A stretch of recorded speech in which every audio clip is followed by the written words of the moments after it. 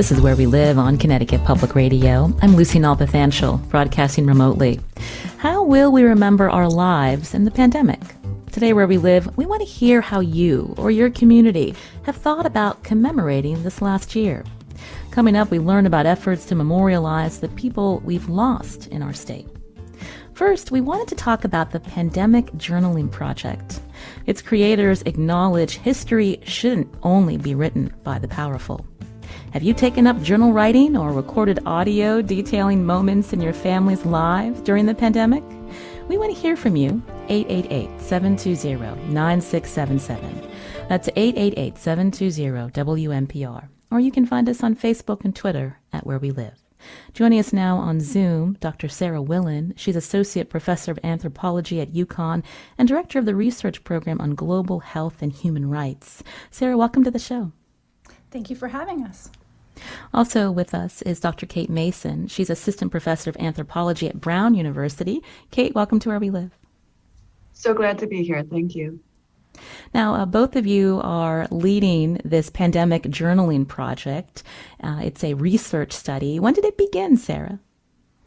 So the project began almost a year ago. If we think back to where we were, a year ago, we were all trying to figure out what was happening around us.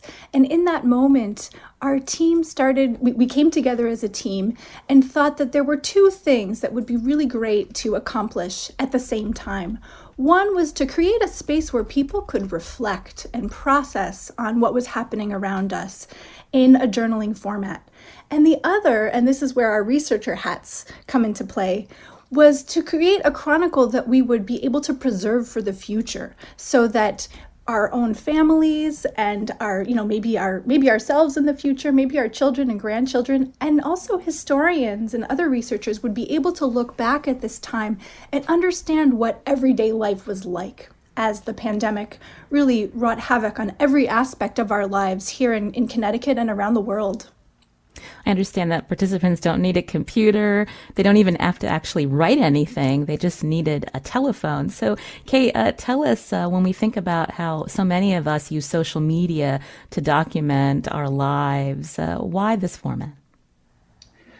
Well, it's a great question because when we first started this project, a number of people said, well, why do you need this? Everyone's broadcasting their whole lives on Facebook, on Instagram. But we felt this was really different. And the reason is that because it's anonymous, because people do not attach names, we don't allow people to attach their names to the parts we post publicly, which are only a small percentage of the entries we get because people can decide whether they would like it to be public or not. And a lot of people keep it private. But because it is anonymous and we don't allow commenting or things like that, there's less of the performative aspect. On social media, everyone's curating a self for themselves. Everyone's kind of performing who they want others to think they are. And when you make things anonymous and you keep things confidential, the tone really changes and people are a lot more honest. It's a lot more raw. It's a lot more introspective in a way that you don't usually get on social media. So we're going to tweet out a link at Where We Live for our listeners to check out the Pandemic Journaling Project. I'm looking at the website right now, Sarah. So can you walk us through how it works? Absolutely. So just to sort of sharpen one quick point, you asked a very important question. You made the point that people don't need to have a computer to participate and they don't even need to write. So really, if folks visit our website, they can go to pandemicjournalingproject, .org. And there you'll see some of those featured entries that people have given us permission to share publicly. And up on the top right is a yellow button that takes you to a site where you can learn more about the project and join and create your own journal. And here's how it works. In the first week, we ask people a fair number of questions about themselves, some demographic questions about the year you were born and how you identify in terms of your race, ethnicity, how much education you have, things like that, so that when researchers use these materials, they'll have a sense of whose voice is represented. And then after those initial questions, we just open the door and give people space to reflect on what's happening in their lives. And they can do that in writing. They can record audio on their phones and upload audio, or upload a photograph and reflect on that photograph. And each week we give people 2 opportunities to journal. The first one is the same each week, and we ask, hey, how is the pandemic affecting your life right now? And then for the second opportunity, we give people a little bit of guidance. So we give 2 questions and say, pick one of these or maybe reflect on something else altogether. So we might ask, how is the pandemic affecting your closest relationships? And that would be one choice. And the other might be a little more outward facing, like think of a small business that you know that's been affected by the pandemic and talk a little bit about that. So we're trying to really put people in the driver's seat and say, here's a space for you to reflect on whatever is going on in your life and think about how you want to remember this experience and maybe process things that you haven't had a chance to think through. So it's really designed to be quite user-friendly and really put participants in the driver's seat and allow them to become the narrators of their own history. And in doing so, become part of how we collectively can remember this very, very difficult time. I like the point that Kate mentioned earlier. When we use social media, we are very performative. We're putting out a certain impression of what our lives are like, when in reality it's not all the way that it appears on Facebook or other social media that we use. I was struck by how candid some of these entries were that you were able to share with us. Again, they're all anonymous, but some of these participants gave you permission to share these entries, including this particular woman. I wanted to play a bit of her clip. I just am getting so tired of just feeling alone. And although things are looking up, the vaccines are coming, it's still been really hard. So I'll just share that for now, and we'll hope for something more thoughtful and longer for the next journal entry.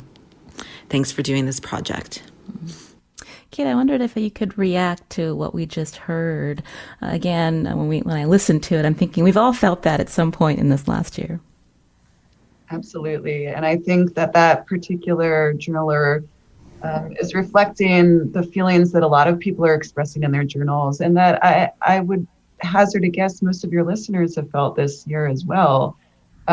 This feeling of frustration, of deep loneliness, of a desire for things to just get back to normal, whatever that means for people, right? And so we hear this a lot in many different forms. And one of the things that I think is really neat about our platform is it allows you to record your voice like that. And there is something really especially powerful, I think, about hearing someone's voice cracking as they're trying to explain how lonely they are, that I think a lot of people, again, can just really relate to. That's Kate Mason, Assistant Professor of Anthropology at Brown University here on Where We Live. Also with Sarah Willen, Associate Professor of Anthropology at UConn. She's Director of the Research Program on Global Health and Human Rights. As they talk more about the Pandemic Journaling Project, this is something that they've led over the last year, hearing from regular people about what this last year has been like. If you want to join us, the number 888-720-9677, or find us on Facebook and Twitter at Where We Live. Sarah, I was thinking back to when the pandemic started. I started writing a journal, an actual journal. And the first week or so, I was really into it, and then I just stopped. And so it's interesting, to hear how you put out some prompts, and that really encourages your participants to weigh in on what they're thinking about, whether it's just generally how they've seen the world changing, or how they view politics today, or even some daily routines that have had to change over the last several months. Yeah, I will confess, I did the very same thing with my family, with my partner and my 2 kids. We got 4 journals that my daughter had probably received as gifts over the years, and each of us had our own, and we tried to write every day. And, as you suggest, it's hard to be disciplined about reflecting. It feels very important at first, and then somehow life gets complicated and busy. And, this pandemic has affected nearly every aspect of our lives. And I think a lot of us who did feel that impulse at the beginning lost our way as journalers. And in designing this platform, we wanted to try to sort of anticipate that and mitigate against it a little bit. So we only invite people to participate once a week. We're not, trying to get people to create daily diaries or anything to that effect. And there's a little bit of a routine to it. So every Tuesday afternoon, folks who've created a journal will get either an email or a text message with an invitation to take a few minutes to reflect. And we've really designed it so you can do it in 10 minutes. It shouldn't take a lot of your week. Certainly some people spend more. But 10 minutes whenever you have the time to sit down and put down some reflections. And it's working quite well. So far, we have more than 1,400 people from more than 40 countries. And we've got more than 11,000 individual journal entries. So this is clearly, we've found a way to get around that feeling I think you and I were both feeling at the beginning of this is important to chronicle, but that can be hard to do in a disciplined way. 11,000 entries. Wow. And again, you have made this available for Spanish language speakers as well. Kate, can you talk through some of the excerpts again, stories that you've come across that really struck you? Sure. Yeah, there are so many. But I would say that one that really stuck with me, especially deeply, there's a healthcare worker who worked in a hospital and worked with COVID patients. This was an entry that was submitted at the height of the kind of post-holiday surge. So things were quite bad where she was. And she talks about how her kids at night, every evening, she would teach them one essential life skill, like sewing a button or shuffling a deck of cards really well, or starting to grow a plant indoors. And she said that the reason she did that, her children would say, oh, Mom, what is this, more school? We're already sitting there staring at Zoom all day long. But she said, I felt like I might not make it.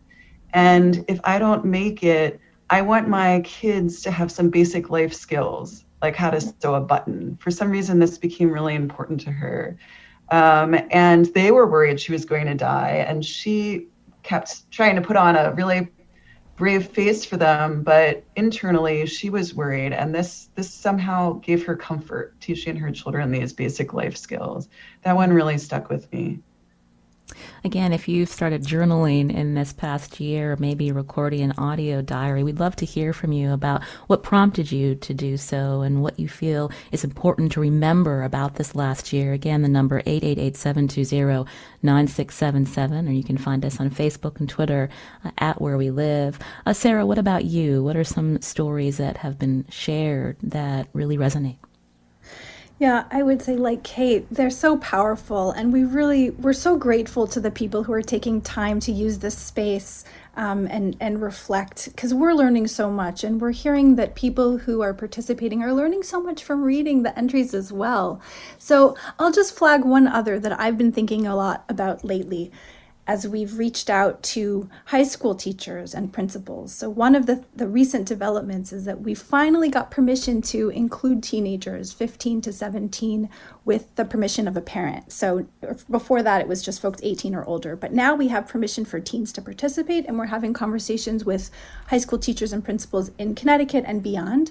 And so one that came in recently from a high school student is so powerful to me. It's from a student in high school with 3 younger siblings who's responsible for the kids while this person's parents are working. And I don't know the gender of the person, but they say, I'm at home by myself with my younger siblings trying to focus on work, schoolwork, and I find it very hard. And my mom works with my dad. They go out every day and do work, and I'm with the children until they get back. I don't find it nice to complain because they're trying to support us. But for right now, I'm just struggling to do my schoolwork. And then this student has a moment of reflectiveness and says, I'm very unmotivated and I don't know why. And when you read this journal, you understand why this young person is not motivated. They're juggling so much. There's so much going on in the family. And so this gives us a window onto the impact of this pandemic on families, on young people, on mental health. And it also, I think, helps us see how many people are using journaling as a way to work through their own thoughts, to try and make sense of what's happening in their lives. Sarah mentioned the many countries that some of these entries are coming from, Kate. I'm wondering, are there common themes that you're seeing pop up no matter where someone lives? Yeah, there really are, very interestingly. And some of these themes have varied over time. So, when we started this project back in May of 2020, if you can think all the way back to then, a lot of us felt like maybe this pandemic was almost over, right? I mean, it's hard to imagine now, but there was a sense of optimism. People were looking forward to the summer. We even had people tell us, why didn't you start this earlier? Because now I don't have much to say anymore.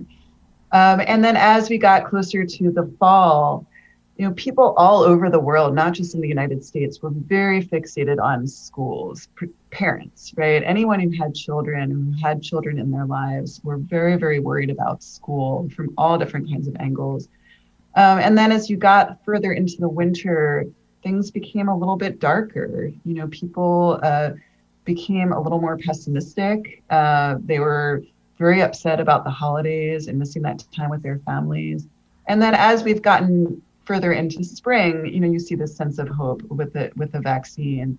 But some of the sort of broader themes that have held through all of this, I would say, first of all, are a deep sense of gratitude. We've been struck by how many people, including those who are in a really difficult situation, like that teenager who Sarah cited, or the healthcare worker who's afraid of dying and leaving her children behind.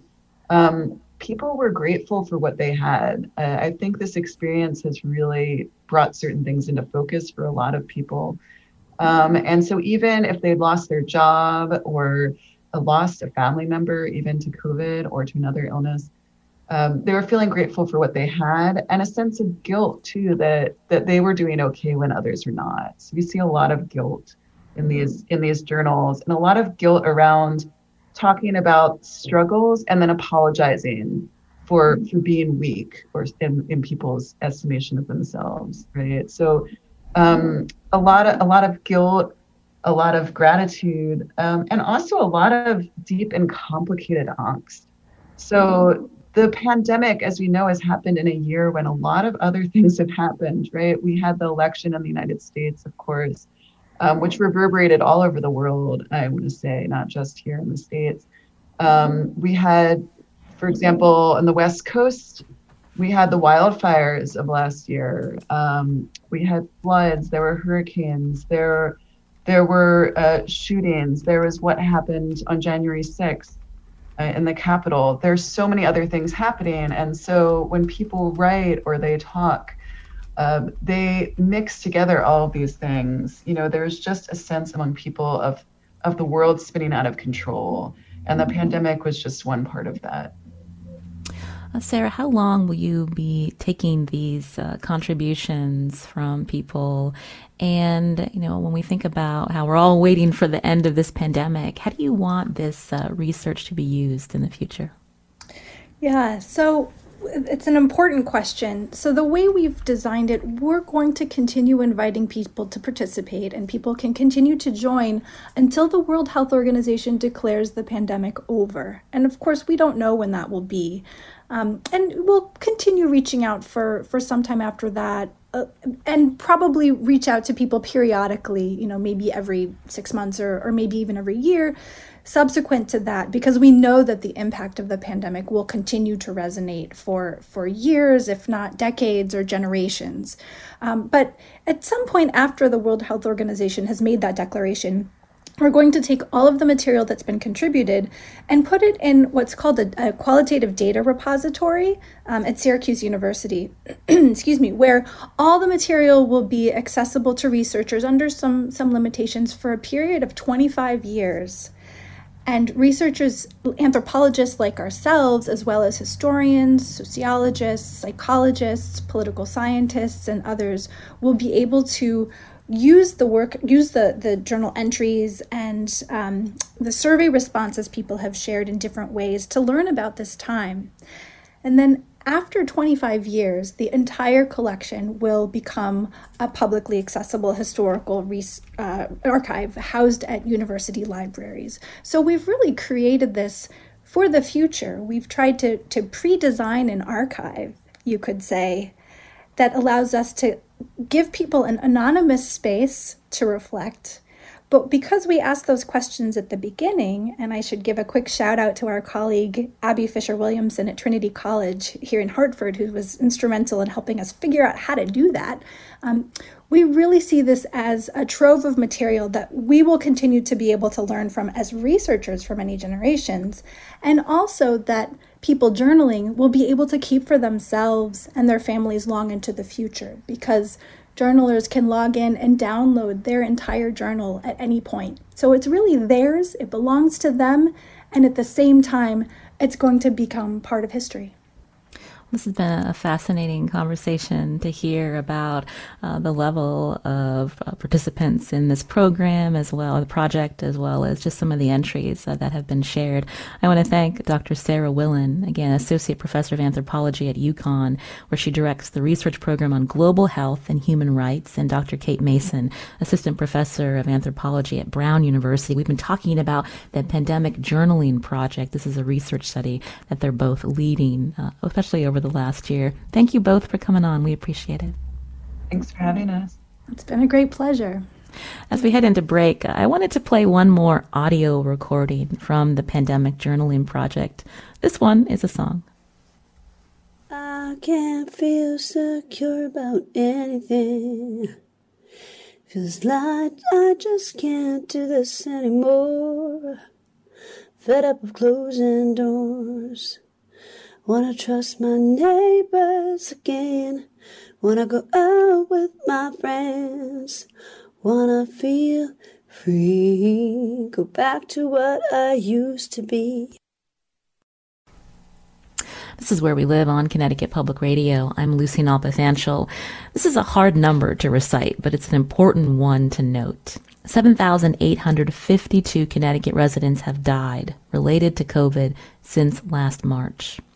Now, today we've been talking about ways, whether you or your community are thinking about how to commemorate this last year. It was interesting, the Hartford Current just had a story this morning on Thursday, a ceremony outside Hartford City Hall to mark the city's first COVID death 1 year ago. The family of 93-year-old Lorraine Willen gathered with officials to remember her, and they also asked residents to continue wearing a mask and to get vaccinated to keep their communities safe.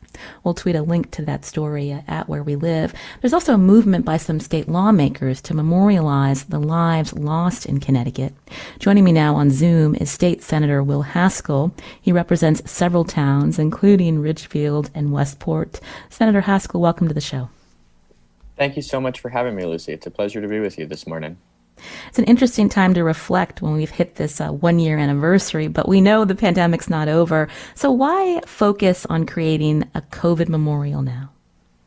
Well, I believe that as a state and as a community, we often build public memorials that help us to process the catastrophes that we've witnessed and help to fill in some small way the holes that they've left in our hearts. I think that memorials serve as very public reminders to the next generation that, life can be precious and it can be subject, as we've seen, to the most unexpected and uncommon disruptions. When I first proposed this legislation to build a COVID memorial in Connecticut, we had lost just over 6,000 lives. As you mentioned, now the number is over 7,800. This pandemic is not yet behind us, but I do think it's time to start a conversation about how we can remember all of those lives that have been lost over the last year. You represent part of a state that was especially hard hit in this pandemic.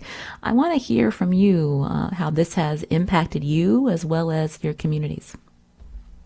Sure. Well, so as we all know, COVID-19, it was a different kind of tragedy, right? It ended lives in a lonely manner, often in ICU units. Families were forced to say their final goodbyes over FaceTime, and healthcare workers were required time and time again with each shift to put their lives on the line in order to keep others safe.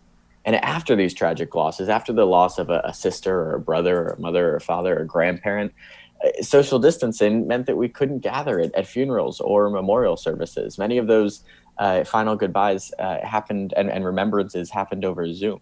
So I've heard from a lot of my constituents that they're really seeking some sort of closure, that they're frustrated that their loved one just became a statistic. I mean, you often see, we're all guilty of this. You find out that only 45 people died of COVID-19 in the state of Connecticut one day last week. Okay, well, that seems like something to celebrate, maybe to breathe a sigh of relief that our COVID-19 deaths are down. But still, we have to remember that it's 45 people, 45 empty seats at a kitchen table, 45 holes in the hearts of those families. So lost in, I think, these statistics is the very real human tragedy that so many have experienced. And that's why I think creating a COVID memorial would help us to sort of remember the human element of this pandemic. Statistics and social distancing and variants aside, we all get caught up in sort of the nitty-gritty epidemiological details of this virus, and I think have, in the course of that, sometimes forgotten the human toll that it's taken. And it's taken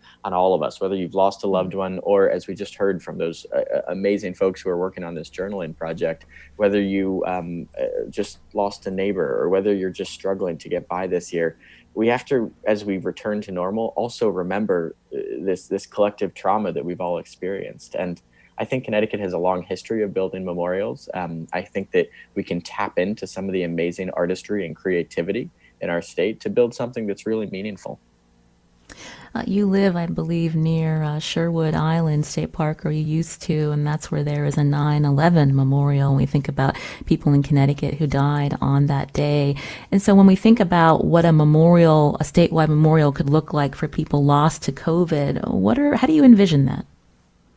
Oh, I'm so glad you brought up that 9/11 memorial. It is right around the corner from where I grew up. And I remember on September 11th of 2001, admittedly, I was only in kindergarten, but my mom picked me up early from school and we drove to that park and we stood on the beach and we just stared silently across the water with a whole bunch of our neighbors. And we saw smoke rising from lower Manhattan. Now, that exact spot at Sherwood Island State Park, by the way, the state's very first state park, it's now where Connecticut has its 9/11 memorial. It's a beautiful commemorative granite stone. It includes the names of all of those who lost their lives 20 years ago. And it's a place that we can return every year on September 11th to remember that traumatic event.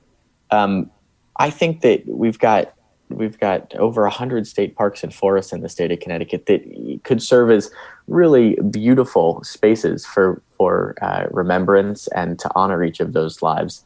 And I also think that we have so many creative people in the state of Connecticut. The last thing we should do is allow, a legislator like myself or a bureaucrat in Hartford to unilaterally determine what this memorial should look like. I hope that instead we can engage the Office of Public Arts in Connecticut to solicit public input and allow sculptors and designers and landscape architects to put forward proposals, because the very best idea, the most creative and meaningful idea that resonates with those who have lost a loved one is likely going to come from somebody out there who doesn't necessarily work in the Office of Public Arts, but is going to be able to submit an idea to a panel of experts. And just as was the case with the famous Vietnam Memorial that a student from Connecticut submitted to a national panel, I think that Connecticut really ought to tap into the artistry of our constituents.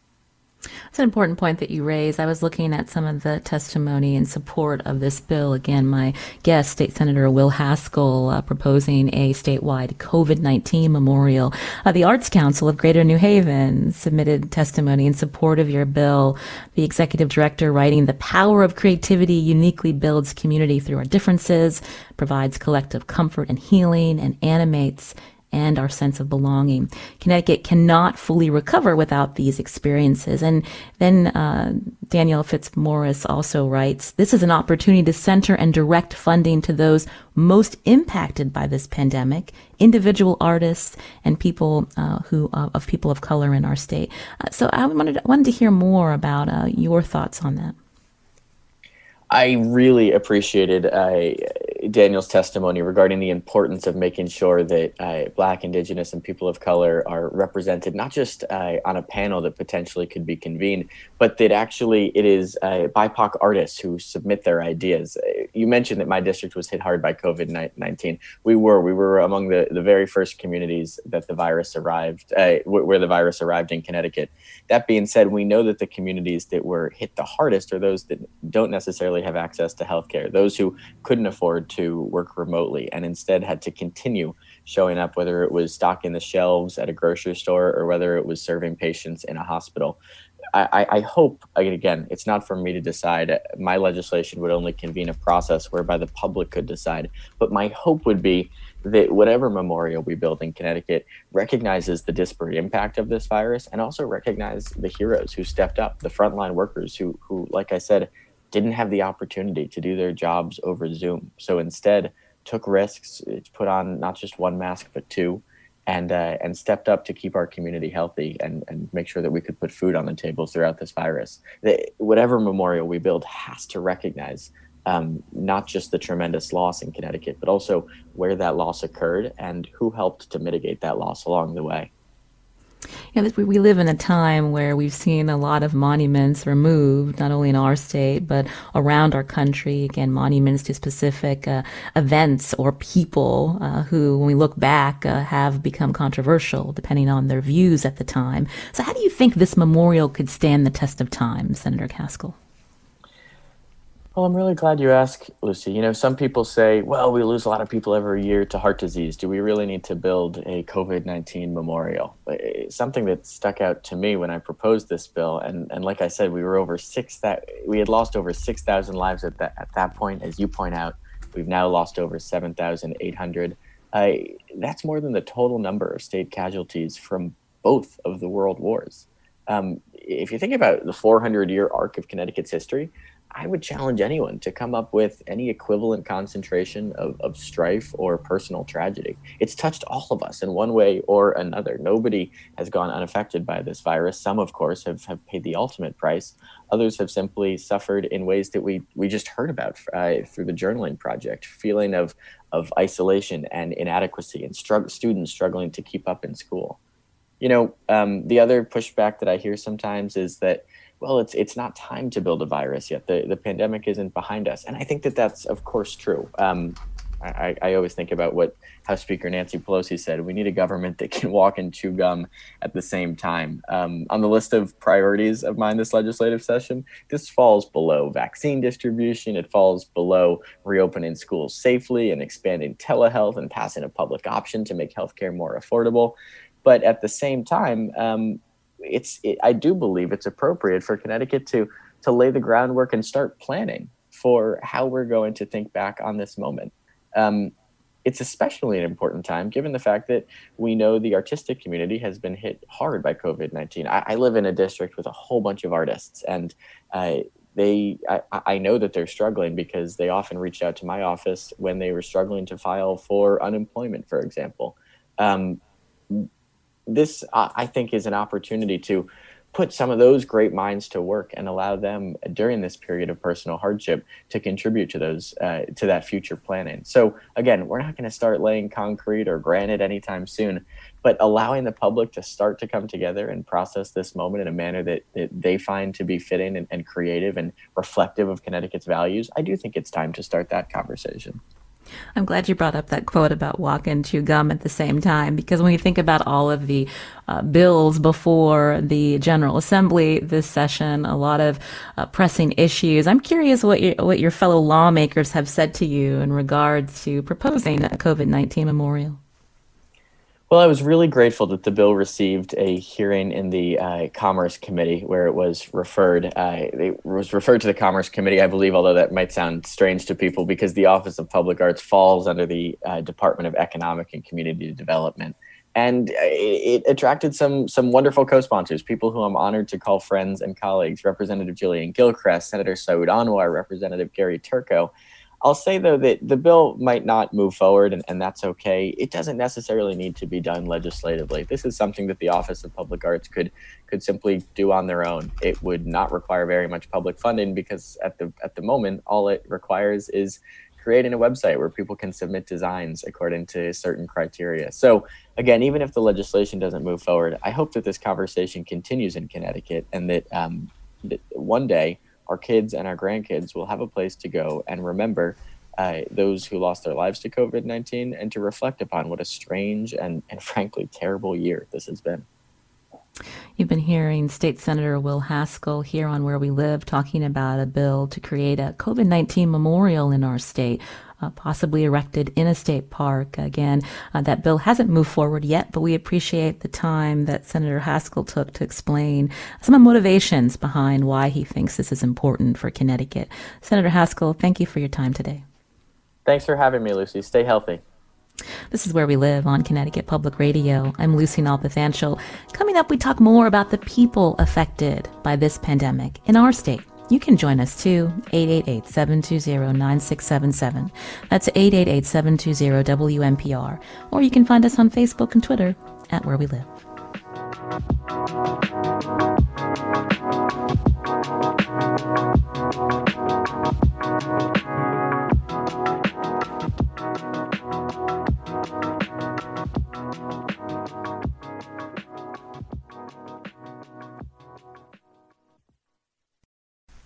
This is Where We Live on Connecticut Public Radio. I'm Lucy Nalpathanchel. Coming up Monday, Connecticut, as we know, has been among the states leading the pack nationally on vaccinating its residents overall, but deep disparities remain. On Monday, we talk with Connecticut Public Radio reporters Nicole Leonard and Frankie Graziano about why Connecticut continues to see racial inequity in its vaccination rates. We hope you join us for that conversation. Now, we've been talking this hour about what we'll remember over this last year. Connecticut Public has produced a 1-hour documentary called The Cost of COVID. It's the latest in a series, the Cutline series, where we take a deep monthly dive into current issues and things happening in our state.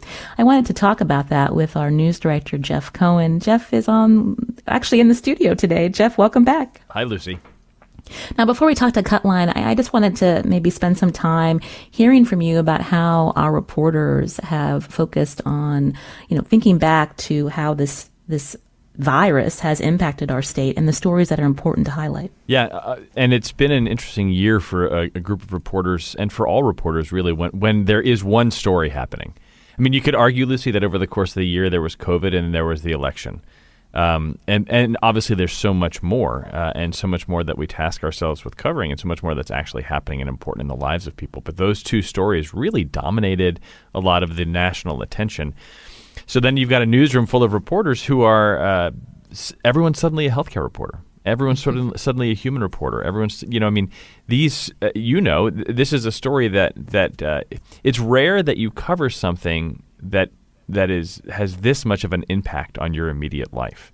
And so that's sort of the lens that we brought to a lot of this coverage. We wanted to remember the humans and how this affected our lives. There's a lot of storytelling to be done about politics and policy and science and data, and we do all those stories.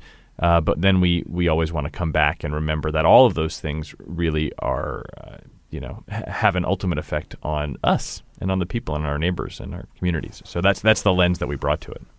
Yeah, I definitely hear that when we have our show meetings each week. No matter the topic, there's always a thread going back to how this pandemic has impacted a person or a situation or a community generally. And so when we think about this last month, this being the milestone, 1 year since Connecticut shut down, the start of the pandemic, how did you approach highlighting particular voices at this point of the pandemic, Jeff? Sure. Well, thankfully, we've got a great team. And Harriet Jones, who's our managing editor, started coordinating this coverage. And we began just by going all the way back. And we started with an interview of a man that we have spoken to before, is Chris Tillett. He's the first known case in the state. And we had spoken with him way back 9 months ago. And Chris has since moved to Virginia. And he spent a lot of time in the hospital recovering from COVID, and here's why he said he moved. I remember just slowly but surely thinking to myself, I think I need to be near family. And my parents are here, my sisters are here. And so that's why he ended up leaving. But part of it also is that he's talking, Lucy, about the physical effects that he still feels now a year later from COVID. That was one of the main reasons why I moved here, is the fact that I don't know what it's doing to me long term. I don't know what it means for me. I'm on blood pressure medication now that I was not on before, and probably will have to be for a while. So that was the voice of Chris Tillett, who moved home to Virginia to be with family. He's still in touch with his hospital caregivers, but he also still says he experiences muscle pain and stiffness and swelling. And so we wanted just to really just talk about the long-term journey for a lot of people who initially got sick with COVID and what some of us might be experiencing in its aftermath. Mm-hmm. That's really interesting when we think about how this pandemic has really reframed a lot of our own priorities in our lives, where, you heard Chris Tillett say, I need to be by family now after surviving this virus, and it's still having impacts on me. But this is what's important, family first. We also think about the number of people who've died in our state. So many of them were the elderly in nursing homes. How did you look at that? Frankie Graziano, our reporter, has been doing a lot of reporting along with others on nursing homes. The nursing home story was multifaceted. One part of it, Lucy, was that so many of our deaths were of the elderly, and nursing homes were exceptionally hard hit. And that was a big problem. And then it was compounded when nursing homes were locked down. Family members couldn't access their relatives. There are some painful pictures of residents, in beds next to windows so they could wave to their loved ones. And that was a story that we wanted to make sure that we captured and that we reminded listeners and audiences that is still very much present. Frankie went to a rally where there was a group that once a year long, the COVID lockdown lifted, but that people spoke to the pain of losing loved ones on the inside of a nursing home without being close to them. And so this is the voice of a woman named Liz Stern, who's from Stonington, and she was there that day. Follow the staff numbers and infection. I know what's happening, and yet the private group that I work with of 12 women, not one of us has had the infection, and yet our loved ones have died without us by their side. And before her, I think it was her mother who passed, they had done virtual visitation, Lucy, but she didn't find out that her mother's roommate had died until she read it in an obituary, and she realized that she just didn't have a real sense of what her mother was going through, and so that pain was evident. That's really hard to hear, Jeff. When we think about the way this pandemic has impacted families, a lot of people on unemployment in our state, a lot of people wondering how they're going to pay their next mortgage payment or rent payment. This is ongoing. And so I'm wondering how our reporters have looked into just the economic impact of this pandemic. Yeah, unemployment numbers have been a huge factor in this. And I think one of your guests earlier, it might have been the senator, talking about not everyone is fortunate enough to be able to work remotely or to be able to have the internet connection to make it happen or the tools to make it happen. Some jobs obviously need to be done in person. And Brenda Leon, who is our one of our Report for America reporters, she covers the Latino community in Greater Hartford. She did a story, and I unfortunately don't have tape for you on that story, Lucy, but she did profile a woman, Lucia Romero, who was 63. She was a maintenance worker, and she was laid off after 33 years with a maintenance company, and she cleaned most recently buildings at the Etna. And when you lose your job, you lose your health insurance. In her case, right? And so she spoke to the importance, Lucy, of unemployment insurance and then the ability to get federal unemployment assistance. It's just a cascading effect. And we see that also in people who are facing housing insecurity, who might be behind on their rent. Maybe there's a moratorium on evictions, but eventually you got to pay your rent, right? Or negotiate some sort of deal. So the economic cascading effects of COVID on everyone. I mean, you just can't overstate it. There aren't enough stories that you can tell. You'll never be done really examining this. You're hearing News Director Jeff Cohen here on the show as we talk about how our news team has covered the stories of Connecticut residents in this pandemic. I think something that's really tangible, Jeff, is how we all feel at some point in the last year this loss of control, whether we just look back at the story related to residents who've had loved ones in nursing homes or assisted living, the fact that you weren't able to see them or visit them and you didn't know if this virus was going to impact them and it might be the last time that you see them, or the fact that you have people that are incarcerated and feeling like you don't have the opportunity to see them and know that they're going to be safe. That's something you've also covered. Yeah, right. And it's also something we've lived, right? So I think these stories are personal, and we get that. And in our cut line, which is, if you haven't seen it, you can see it on our website at ctpublic.org. Cut line is our regular feature, a monthly series on television. We see it, it's actually twice a month now, and we did a really painfully beautiful look at individual stories of loss. And one of those stories was of a man, I think they called him Pito, and he died in prison. He was one of the, I think, 19 inmates who died from COVID in prison.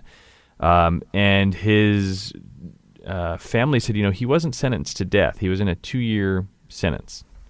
And would eventually have seen the end, but they believe for lack of care, or the lack of the ability to direct his care, he passed away. And it's yet another way that distance can be painful. And Lucy, going back to the nursing home story, Frankie Graziano was mentioning in that story also that isolation can also be have a negative health effect. And that is happening. I think the people who were talking about their loved ones in the nursing home facilities believe that they didn't die from COVID; they died from loneliness. And it is one of the many painful parts of the pandemic.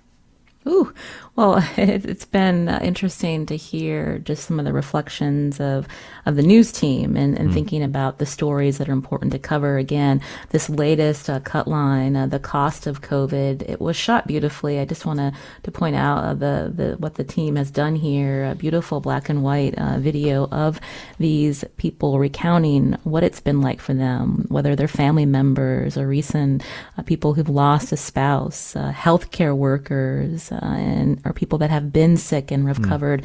It's really, really powerful, and I think that's a testament to what we hope to do here, and that is to always focus on people's stories. That's right, and good storytelling, Lucy, gets out of the way so that you don't notice it. And one of the things, I can say this because I didn't really have a hand in the cut line.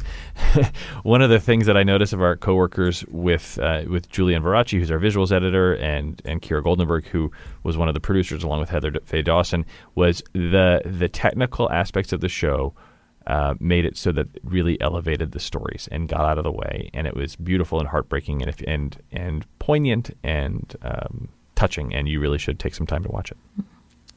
Jeff Cohen, again, is Connecticut Public Radio's news director. We'll tweet out a link to that latest cut line at Where We Live. Jeff, I don't remember the last time I've seen you. I hope to see you soon. Yeah, it's only little boxes and computers, and hopefully we'll see each other soon. Thanks again. Today's show produced by Tess Terrible. Our theme music composed by Hannes Brown. Our technical producer is Kat Pastor. I'm Lucy Nalpathanchel. Have a great weekend.